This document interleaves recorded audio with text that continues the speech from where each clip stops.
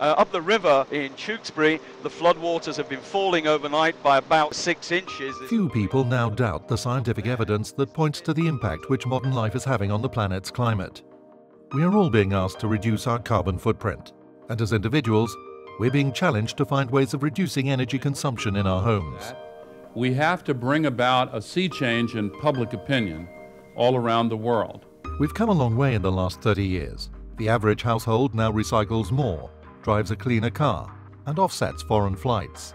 Many of us also use low-energy light bulbs, but lighting accounts for a mere 6% of the energy used in our homes. These figures for an average home give a clue as to where the greatest gains might be made. They show that heating space and water account for almost 3/4 of energy use. It's true that the efficiency of gas boilers has improved in the last 30 years, but as every gas user is aware, prices have risen sharply. The UK is desperate for more houses, and there are ambitious plans to build more than 200,000 new homes a year. They'll all need heating and hot water, and the average house produces over 5 tons of CO2 per year. So there's a problem. We need more houses, but we need to reduce the impact housing makes on the environment. Well, what are the options? Looked at the solar powers, yeah, it's just so expensive at the moment. Until they're developed, I don't think I want to sort of get involved, certainly with my own heating. You're not really going to get many people interested in that. I don't know how efficient it would be or the cost savings. Yeah, but we live in an old house. I don't think solar power is going to come into the equation. Consumers are being presented with a bewildering array of claim and counterclaim from companies offering renewable technology. But one technology, heat pumps, offers genuine and uncontested benefits and stands head and shoulders above the rest. Heat pumps to pump your house. Don't know anything about them. The technology still seems quite new. No, I'm not. I don't know anything about those. Well, I know about ground source heat pumps. I've heard of solar and that sort of thing. I've never heard of air source heat pumps. It's not a scientific test, but of the 25 people we spoke to, only one had even heard of heat pump technology, and no one had heard of air source heat pumps. Yet everyone recognises that something needs to be done about the carbon footprint of our homes. As well as concerns about the rising cost of fuel, there's a growing number of people who are naturally concerned about what's happening with the environment. The government is trying to do its bit to reduce carbon emissions, and a number of households also recognise that they ought to be seen to be doing something as well. The country is no longer in a position of being a net exporter of fuel and is reliant now on getting imports from some quite unreliable sources such as Russia and other parts of the world. Governments across the world are using a combination of incentives, taxes and regulation to encourage the heating industry to meet even more stringent targets.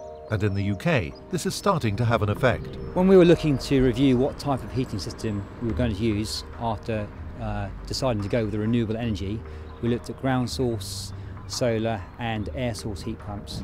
And air source heat pumps and the Ecodan system especially stood out because of the long-term maintenance issues. Solars, you need high-level access to get to the equipment, and the ground source is obviously buried in the ground. Again, if there's a problem, it's very difficult to get to if you can get to it at all.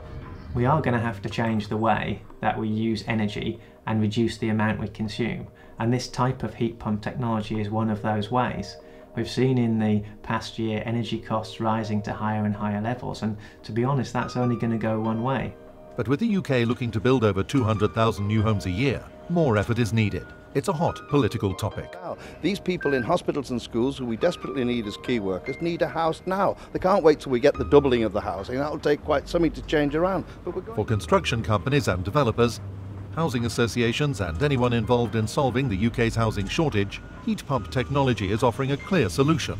The systems in the past have perhaps been designed around the single customer occupier. The beauty about the Ecodan system is that it is a self-contained and similar package to a traditional installation for a gas boiler system. The planning system is definitely embracing renewable technologies, and they are looking at schemes more favourably and will take on more of the design issues if they incorporate renewable energy systems. This type of system is outside specifically because it's recovering renewable heat from the air all around us, and it's taking that heat, it's concentrating it and upgrading it and transferring that into your radiators or your hot water. A heat pump will typically reduce the costs of heating that water and space by over 30%, and the environmental benefits are huge. It isn't science fiction, it's available right now, and it works. The technology literally extracts energy from the air we breathe. The concept of trying to heat something when the ambient air outside is -20 is probably one of the most difficult to grasp. And we need to go back to when we were all at school and we did our science, and absolute zero being -273 degrees C. So as long as we're above that, there's energy available to extract. And with modern heat pump technology, which we've got in this type of product, we quite comfortably extract sufficient heat at -20 to heat these properties. And this type of technology applied in any modern house is going to give us a reduction of something like 20 to 30% in the total carbon footprint of that house, and running cost savings of the order of 20% as well. They wouldn't notice any difference with this type of product compared to what they've traditionally got in their house now, i.e. when they turn their tap on, hot water will come out, and when they want their house to be warm, it'll be warm. Homeowners don't really need to worry about how an air source heat pump works. What is important is that householders get the comfort levels that they're looking for, the heating and hot water turns up reliably when it's needed, and also that their fuel bills are going to be lower than they have been before. The government has set down very aggressive targets for the UK as a whole to reduce energy consumption and therefore reduce the amount of carbon emitted by the country. This type of heat pump technology is one of the ways that will reduce the amount of energy consumption in both domestic and commercial applications. The central heating infrastructure with a heat pump is very similar to that you'd have with a gas boiler, so from an internal perspective the installation costs are virtually identical. The difference you have is that the heat pump as a heat source has a slightly higher capital cost for you to pay than a gas boiler. That cost will be quickly recouped by the savings in running costs in the following 3 to 5 years. In the last few decades, the introduction of new heating systems in the home has led to huge infrastructure changes.